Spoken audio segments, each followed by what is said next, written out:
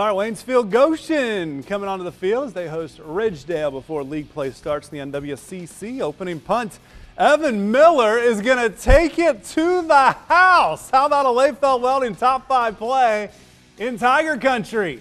Touchdown Miller, it's 6-0. They want to make it 8-0, so Joel Rickle, the trackster, follows his blocker. He didn't even have to accelerate. 8-0. Right down the road from Waynesfield Raceway Park. He was in cruise control. Cooper Roberts then passing, but Rickle upended not before he got the first down. Then it's Kyle Searson searing the defense up the middle, dragging Ridgedale defenders. But they would send it over, so Ridgedale's turn on offense. Rickle strips the ball away. Tiger football. Then right before the half, Miller going to play some defense. Look at the pick. Nice interception. Ooh. Waynesfield Goshen pitching the shutout. They get the win tonight, 24-0.